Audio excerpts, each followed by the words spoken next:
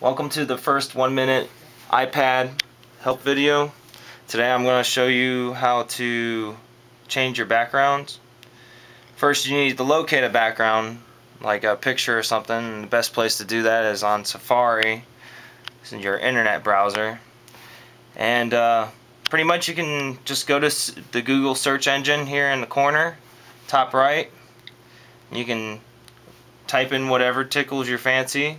I like art, so I'm going to type in art here.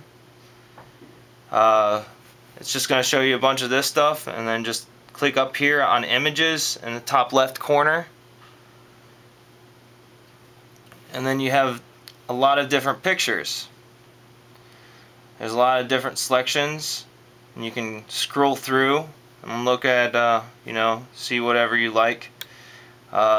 A good pointer for this is look for the numbers at the bottom. It's the size of the pictures, and the higher the number, the better resolution and the better it'll look. So I'm just looking for a decent sized picture here that looks actually halfway decent. And then, see, I like this picture right here. So I'm going to click this, and then up here it shows a link for the larger picture, and I got this large picture.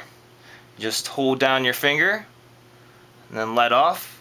Oh, didn't want to work for me. There we go. And then save image. Image is saved. Then you push your back button, and then you go to settings,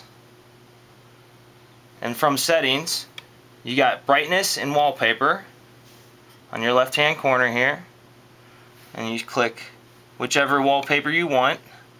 You got your lock menu and your main menu. I'm going to pick my lock menu, and I get a selection here, and since we just saved the photo, it's going to be in your saved photos file. You click that, then you find your saved photo. There's my saved photo, and you push set for lock screen or set for home screen. I want it set for lock screen, so I'm going to push that up in the right top corner, and it's set for it. So I close my iPad, open it back up, there's my new photo.